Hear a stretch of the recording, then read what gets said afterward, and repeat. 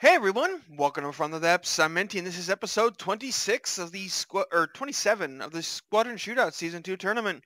This episode, we've got I'm calling a bit of an audible here. We have the United Colors of Freedom going up against the Grey Legion. Today's battle was originally scheduled to be my fleet, the World Shakers, versus the Grey Legion, but I figured there's no way my fleet can beat the United Colors of Freedom.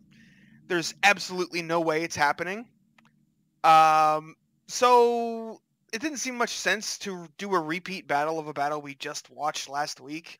Yeah, it was last week, I believe, was the last time we had it. And then have me do another repeat battle of the UCF versus World Shakers if I beat the Grey Legion again.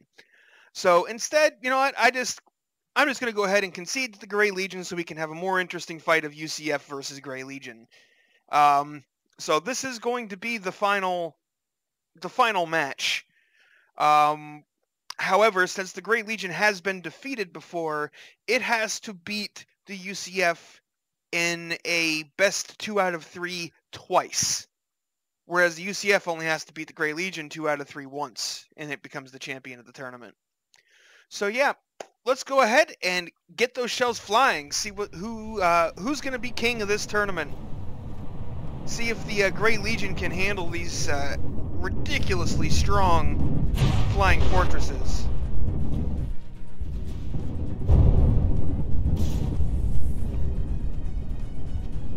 The Grey Legion does have a flying fortress of its own, but that thing, it tends to be pretty fragile. It gets destroyed really easily.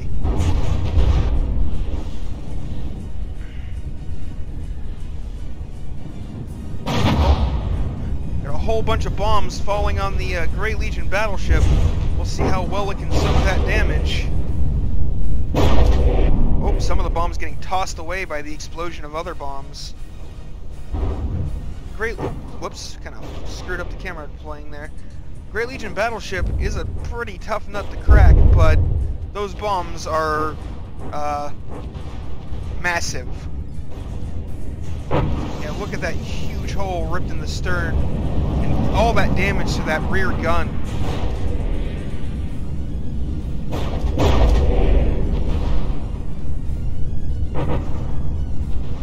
The battleship here is just getting bombed to oblivion. Oof. Oh, there's even a torpedo going in there. Did that torpedo hit her? Yeah, it must have. Wow, yeah, even the Grey Legion battleship just cannot stand up to firepower of that magnitude. Some of the, no, those are all the carriers. The carriers are getting under pretty heavy attack. The flying fortress is down, getting DQ time. Oh, they have turned their attention onto the Grey Legion cruiser now.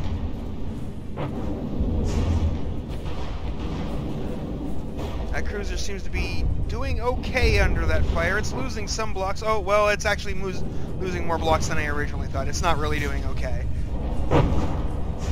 That, the fleet carrier's firepower is... Oh! Was that a bomb? Did one of the flying... Yeah, the flying fortresses bombed the cruiser.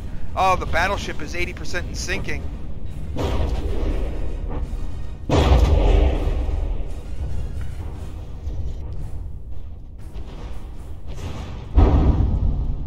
Oh, this is very much not looking good for Grey Legion.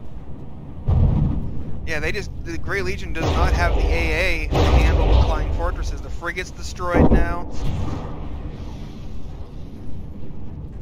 Yeah, because the fleet carrier has some good flak guns, but flak is just not effective against flying fortresses when they've got metal. And even alloy is pretty resistant to flak.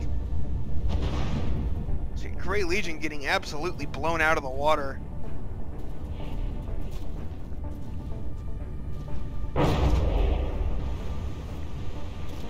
Was not even close. So that is the end of round 1. Grey Legion dying about as quick as my World Shakers did.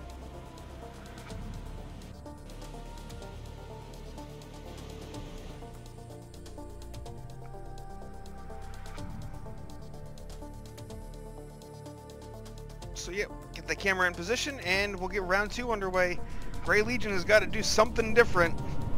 That first round did not work out well. If the Grey Legion cruiser were to attack aircraft with its missiles, these flying fortresses, I don't think they'd be able to handle that very well. Those missiles would likely do a very good job of taking out these flying fortresses if they managed to hit. But they're not even targeting the flying fortresses. The cruiser's immediately going for the fleet carriers.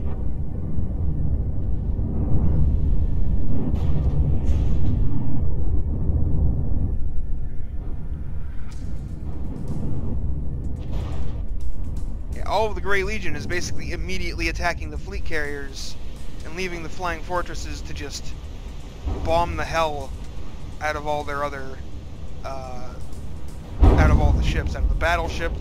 The battleship taking big hits again already. Another bomb coming in there, landing it directly on the top of the turret. Yeah, made a big old hole in that turret.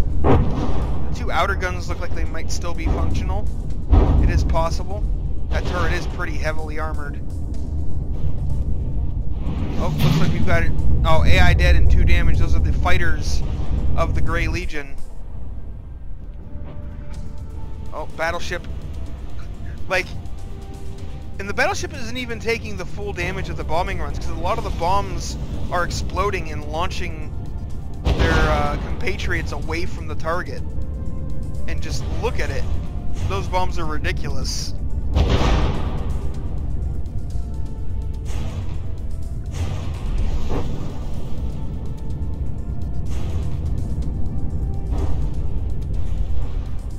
There's also torpedo strikes coming in. But this battleship is just... it's down to 62% health already. And oh, that's the flying fortress that's 80% sinking. So it's gone now.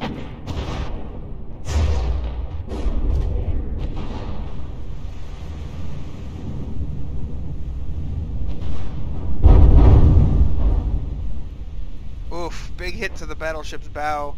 It's not going to be able to take but maybe 2 or 3 more of those bombs without despawning from 2 damaged.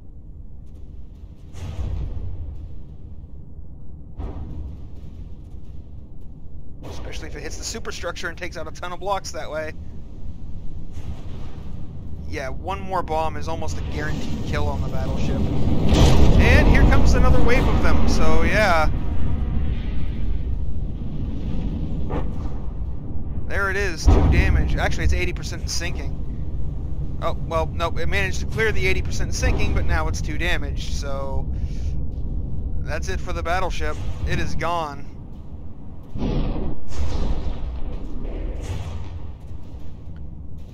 Looks like you have the frigate, or the cruiser, once again under attack from the fleet carriers' guns, and they are chewing it up pretty bad.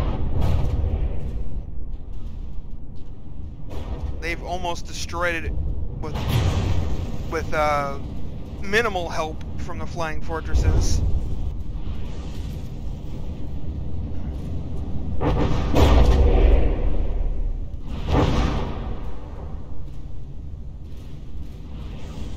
The frigate is now 2 damaged. The fleet carrier might be bombed next, but whichever one gets bombed next is going to die quite quickly. The cruiser might get 2 damage just from the fleet carrier's weapons here. Oh, nope, here comes some bombs. Oh, no, it was 2 damage before the bombs hit.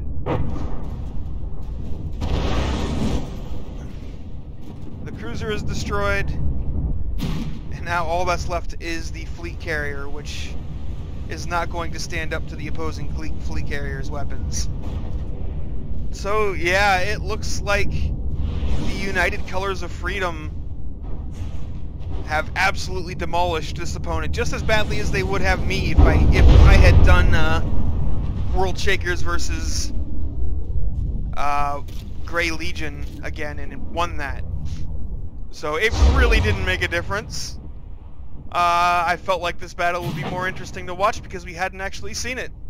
But either way, whatever the outcome would have been, it is proven that the United Colors of Freedom is the superior fleet. It's not cram bombs, they're missiles. They're large missiles being dropped with magnets from these flying fortresses. And each flying fortress, I think, drops 3 of them per bombing run. And each bomb does like 80,000 high explosive damage. Oh, good job, guys. You crashed into each other. Excellent work. So each flying fortress drops 240,000 HE damage with each run, and there's like 6 of them. So yeah, they just have a huge amount of firepower that if you don't have the AA to quickly swat them out of the sky, they are going to ruin your day. And it proved that nobody did. Nobody had the AA to handle them. So they have won. They are the champions of Squadron Shootout Season 2. Congratulations to Harness for his victory. So yeah, for upcoming things, just to let everybody know, the next tournament I plan on doing is another season of the Battleship Brawl. I do plan on including some advanced cannons in that tournament, but because there were some recent changes to everything, I need to do some testing and whatnot to figure out how I'm going to balance those, or if I need to nerf anything, if I need to adjust things, you know, what I need to do to make that fit. Because the Battleship Brawl is still going to primarily be a cram tournament, but I thought, you know, maybe having some APS secondaries would be interesting. And I haven't really been able to do that because I had to stay on a previous version to do this tournament. But now the tournament's over, I'm going to do some testing, and yeah, we'll see how that goes. I will be working on that in the meantime. Well, I mean, I'll be working on that, but in the meantime, I do plan on doing a couple of bonus battles. There were a couple of people who wanted to see face their battleship off against the Continent Cracker from my fleet, so I will probably do that. And, yeah, otherwise, thanks for watching, folks. I hope you enjoyed, and I'll see you on the battlefield.